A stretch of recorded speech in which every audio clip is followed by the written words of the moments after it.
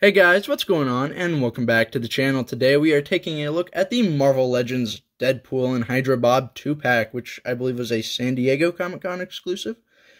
I don't remember. I got off the Hasbro Pulse app. So, looking at the beautiful art on the front of the box here, like honestly, I feel like if they're going to do windowless packaging, and I know they're getting rid of it, but this is what they should have been doing. Nice, new pictures every time, not just a basic look of a figure standing there. Then we get another image of Hydra Bob on the side. This awesome way of showing off all their accessories and weapons. So cool. I love it. Again, I wish this is what they would do more instead of, have them all be stylized. This side we get Deadpool. Deadpool on the top. Nothing else on the bottom. So let's get these boys out of the package. So here they are out of the packaging, and oh, they're so nice. So both pinless. I believe Hydra Bob is on the Vulcan body, and of course, Deadpool is on the Renew Your Vows body. Very cool, but the really epic part of this 2-pack are the accessories. Now, Deadpool, he comes with a lot. Hydra Bob comes with a few, not too many, one of which I'm just going to grab here is a little Hydra briefcase. You can see there is nicely textured, just has the Hydra logo on one side. And then this is a tray that is separate from the briefcase itself. But you have, I don't know all these. So you have a banana, car keys it looks like, whatever this Doctor Strange weapon is, I believe the deluxe figure came with. Thermos with Bob's name on it, and then some kind of scroll there in the middle. Of course it just latches shut. Like so, and you have a nice little briefcase. It's very cool, very epic looking. Now, alright, let's just look at the rest of the accessories. I mean, why not? So, of course, they come with some guns. Now, of course, we get the, of course, I keep saying that word. But we get these nicely, I believe these are new sculpts on Hydra Bob's gun, on Bob's guns. Is Deadpool gonna, no, he wants to fall. Okay. I believe these are new sculpts for Legends to use, but I believe Snake Eyes has had this in G.I. Joe, and I don't know where this gun is from. It looks familiar, but if it's been used somewhere else, please tell me. Both of these, if they've been used with Legends before, tell me. And I think this is all new sculpting, whereas this is pulling from another group's. So tell me if I'm wrong. But I'm pretty sure that's what it is. And, of course, Deadpool gets the finger guns. I just had to show these off when showing off the guns. But he also does come with some real ones. Real guns. So let's quickly get those shown off. Alright, here's his actual guns. And, honestly, they're pretty nice. I believe this is the same sculptor that we saw with the Hood's weapons. I don't know. I don't know where those are at. He's sitting in a bin somewhere, and I don't feel like digging for him. So yeah. Very cool. Awesome. I do like that we got more gun accessories out of these that you could also pair with other figures. But what I will say, and this is just complaining, but I think he should have had 2 holsters down here so you could, package his guns on his character.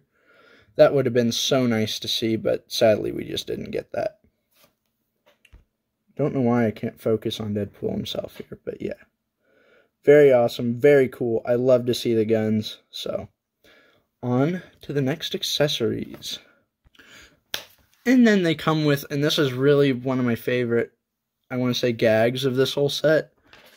And that is the Ninja Turtle weapons. So you get a nice purple bow staff representing Donatello. Some orange nunchucks for Michelangelo. And I believe these are both Shang-Chi accessories. This being just the one that came with the MCU figure, and these being comic accurate ones, or the ones that came with the comic figure back in the Demogoblin wave. And of course, Deadpool also gets a nice pair of gripping hands. Now, I did kind of forget to show it off, so I'll just come back to it real quickly here. He had gripping hands for his guns. But yeah, I almost did lose one of the next weapons I'm going to show off here that's part of this whole turtle reference. Let's keep going. We also get these nice katanas and a pair of scythes. Now, am going to complain about the size because and this will go for both of these figures, the handles are so small that they can't actually hold them.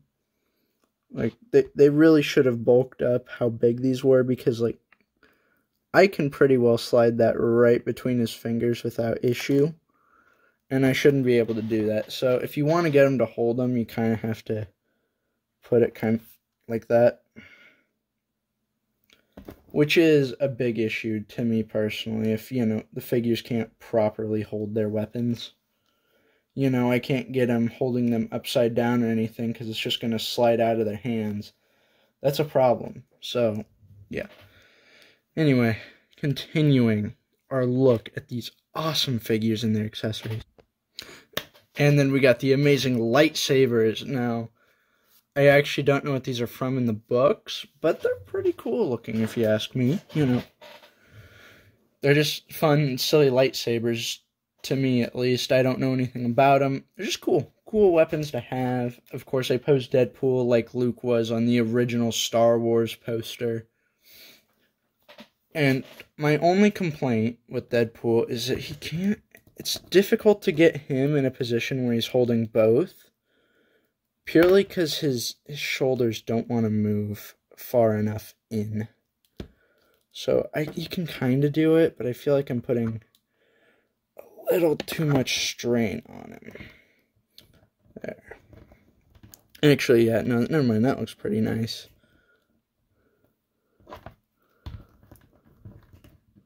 Look at that. So nice. So cool. I love this figure. Same with Hydra Bob, so let's get him just a little behind Deadpool there. Move him like that. So yeah, you can see both of them there. You can get it double gripped, but it's a little awkward and difficult to do. But they also both come with... Alright, sorry. Air conditioner kicked on, so you might be hearing that running in the background. But they also come with some fisted hands, and these, again, they're just fisted hands. They're nice. But it goes a long way when having these action figures, especially ones like these, to have all these accessories and extra hands and fists. And Deadpool also comes with a nice little smiling head. And the promo shots and even kind of the box art made it look a little darker than the body is, but no, it's the same color. My camera does the same thing. It's maybe just slightly darker, but not enough to be noticeable. I do wish they would have just sculpted a new one that more so matched the, I want to say, Rob Liefeld look of this head, but honestly, it's a good face, you know. It works for Deadpool. Now, we do have two more accessories, and then I'm just going to gush about the figures. So Deadpool comes with a nice little thumbs up hand. I don't know why I wanted to call it a fisted hand. And a peace sign, which you can see I'm using to do little bunny ears on Hydra. Anyway, so there they are. It's nice. It's cool.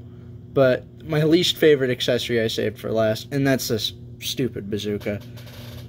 Okay, I like the bazooka accessory. What I don't like is the color scheme. It is just so ugly to me.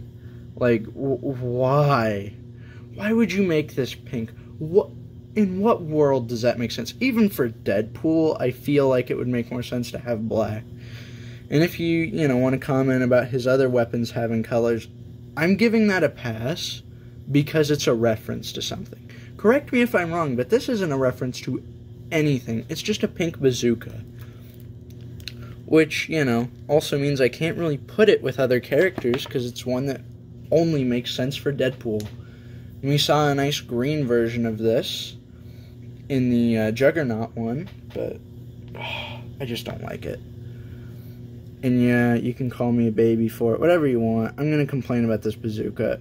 It doesn't take away from the overall product, but man, it would have been nice to have this in like a green with, like an actual bazooka piece to have coming out of it now that we're seeing teams do more of the fire effect, like firing stuff. More G.I. Joe, but still. So yeah, overall, these figures are incredible. No joke, Deadpool might legitimately be my favorite figure to come out this year. From Marvel Legends, that is. Bob's okay, but he really is just, you know, basic Vulcan body with a little extra thrown on top. And I don't know where that head is. They did make a Hydra Bob head back with the Deadpool core 2-pack, or 3-pack, whatever they called it. The Riders series, that's what it was, where he came with his little moped.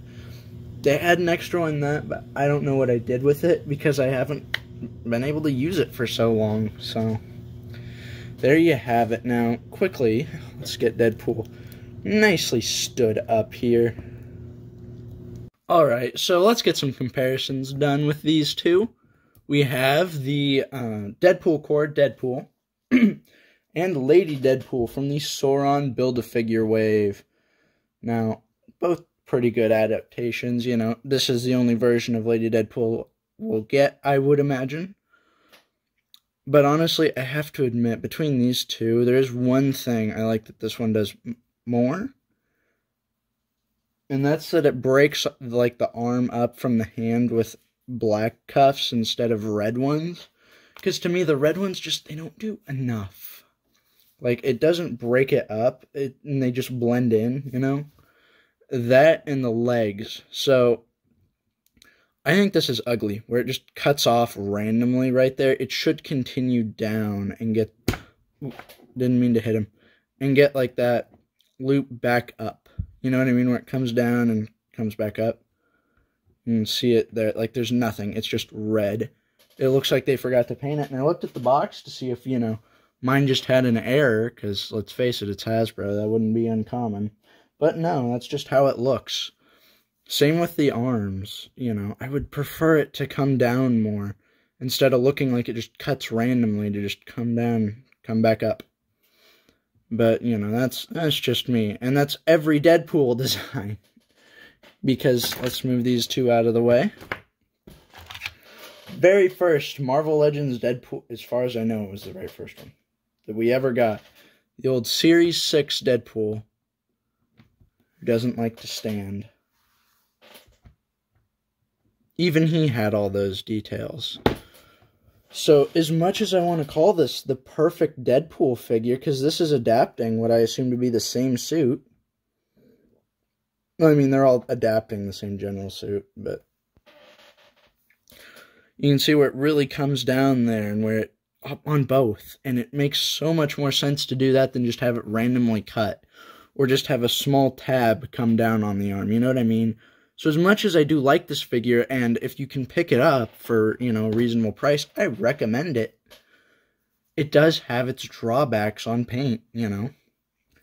Continuing little comparisons here. This is the only other Hydra figure I own, so let's get the Red Skull up next to Hydra Bob. And a little more mutant action with Wolverine next to Deadpool. So, yeah.